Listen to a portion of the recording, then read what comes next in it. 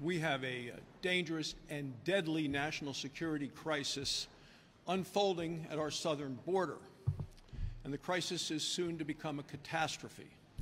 And this has Joe Biden written all over it, because on his first day in office, he started rolling out executive orders that rolled out the red carpet for illegal immigrants to come to the United States, to the point that now 5 million illegal immigrants have come, and yesterday over 10,000, which is the highest number ever.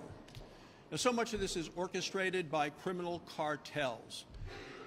In addition to the very big numbers, we're talking about very bad people who are coming across, including criminals, murderers, gang members. And if you're a drug dealer with Joe Biden in the White House, it has become a dream come true.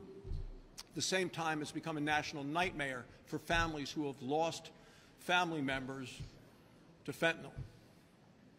Even in Wyoming, 1,000 miles from our southern border, we've had triple the number of fentanyl deaths since Joe Biden has become president. Look, I've been to the border many times. It is now worse than ever before. And with rolling back Title 42, the president is essentially sending engraved invitations saying, come to America. It's a catastrophe. The caravans are lining up at the border, and it is going to be an invasion like we have never seen in the history of this country.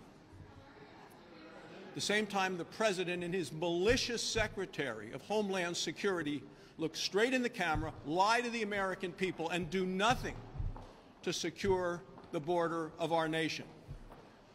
Astonishingly, on Friday night, the president did a television interview where he told the people, and he looked dazed and confused a bit during the interview, but he told people that he knew more than the vast majority of people.